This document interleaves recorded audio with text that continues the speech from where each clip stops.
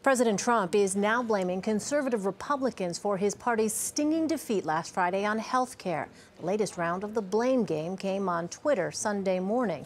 The president's chief of staff, meanwhile, is making it clear that Mr. Trump will be seeking support from moderate Democrats for upcoming legislative battles.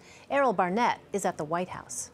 I'm not going to speak badly about anybody within the party. President Trump avoided any criticism of fellow Republicans Friday when he reacted to the defeat of his party's Obamacare replacement plan.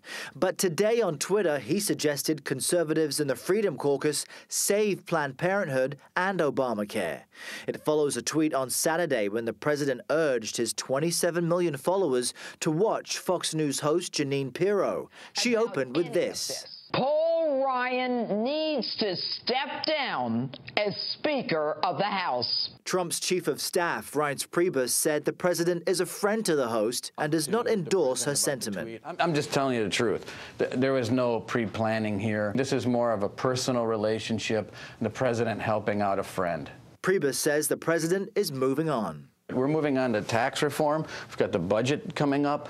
I think it's more or less a warning shot that we are willing to talk to anyone. We always have been. We're all quite in the dark on this. Meanwhile, there's infighting among members of the House Intelligence Committee.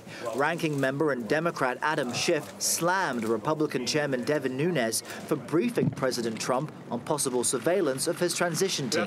We can't have a credible investigation if one of the members, indeed the chairman, takes only information he has seen to the White House and doesn't share it with his own committee. Republican committee member Trey Gowdy. If the commander-in-chief cannot be briefed by the chairperson of the House Intel Committee on a matter that has nothing to do with the FBI investigation, then I don't know what they can talk about. Today, the president visited his golf property in Virginia for a second day in a row. The White House says he held 3 meetings, but no further details have been provided. Elaine? Errol Barnett, thank you.